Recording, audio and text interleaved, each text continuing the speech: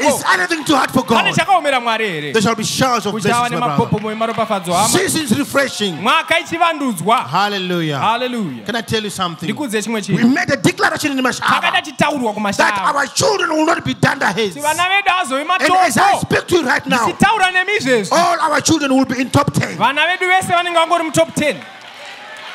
Hallelujah. Hallelujah. We told them it's not a question of a big city. It's a question of a big Jesus. Big Jesus in a small place. And one of our children, he wrote Cambridge. And I forget his combination. Was it O level or A level? A level. And he was the best in Zimbabwe. #1 And in the whole world, in Cambridge, he was number 5. Hallelujah. Amen. He's there. Tafadzwa Maravanyika. He's there, the little boy. Is there nothing too hard for God? Then you tell me, okay, brother, I need to be in Scotland to achieve this. I need to be in Harare to achieve this. I need to be in Marondera to achieve this. You need big Jesus. You need big Jesus. Is there anything too hard for God? Hallelujah. Oh, brother and sister.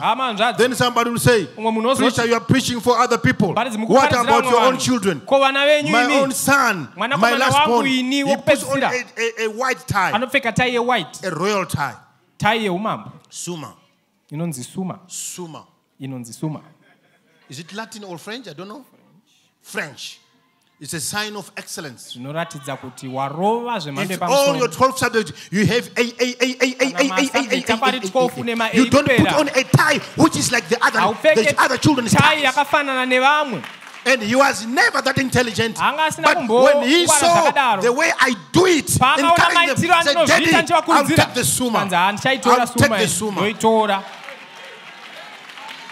Hallelujah. Hallelujah. And he took the Suma award, which is only taken when you come out with the A+, A star.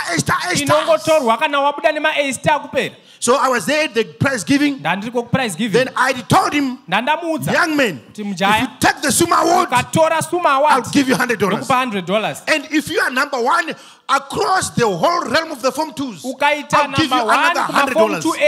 And if you are highest in any subject, I'll give you $20 per subject. Then when the day came, he was saying, Daddy, I'll make it. I'll make it, Daddy. Then he bought the Suma. I said $100. Then the other children, they thought I was going to take it back. No,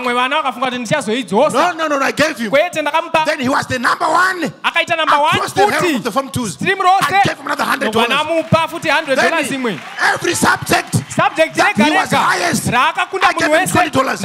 At the end of the day, he was having $450. I gave it to him.